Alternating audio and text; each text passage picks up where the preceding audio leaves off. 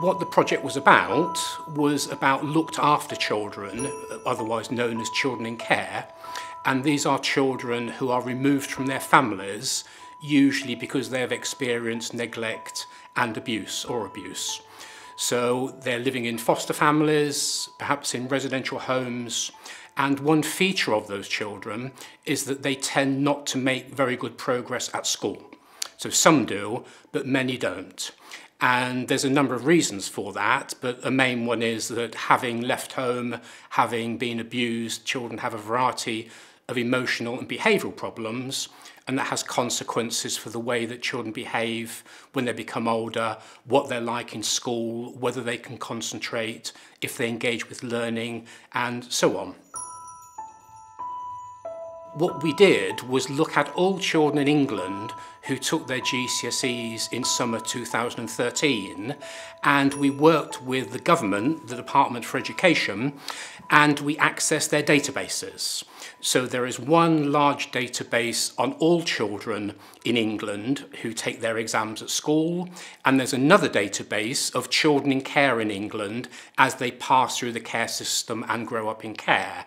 And what we can now do for the first time is link those two databases and do a very detailed analysis of what happens to children in care and how they compare with children not in care in their attainments, their attendance at school, their examinations, and so on.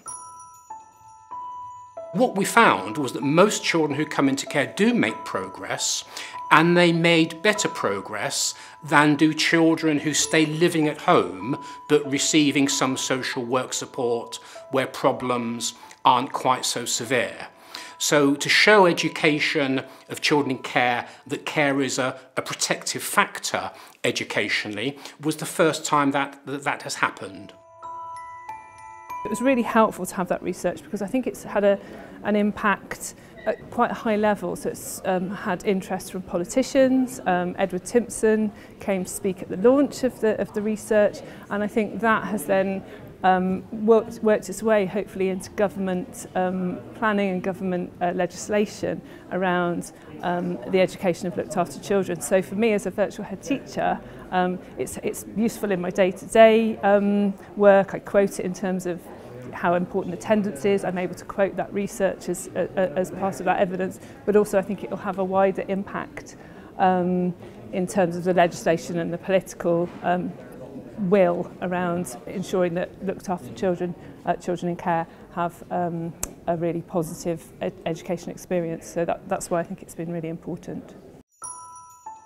I'm very pleased with the work that we did. I think having done this for 30 years, you are humbled.